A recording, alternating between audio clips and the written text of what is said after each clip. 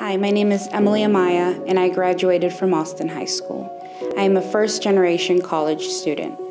Growing up, college was something that my parents always pushed me to do.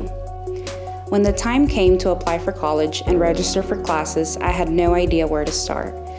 But what worried me the most was how I was going to pay for college. I am a mom to a 4-year-old toddler. As most moms know, mom guilt is very real.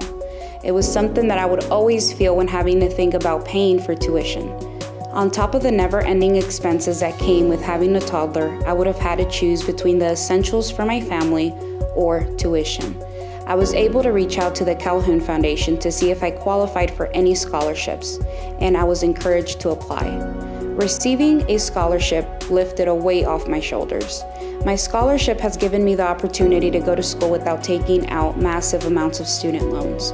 I don't have to take on multiple jobs to pay for tuition and childcare, so I'm able to keep a high GPA. You know, sometimes we just need a boost.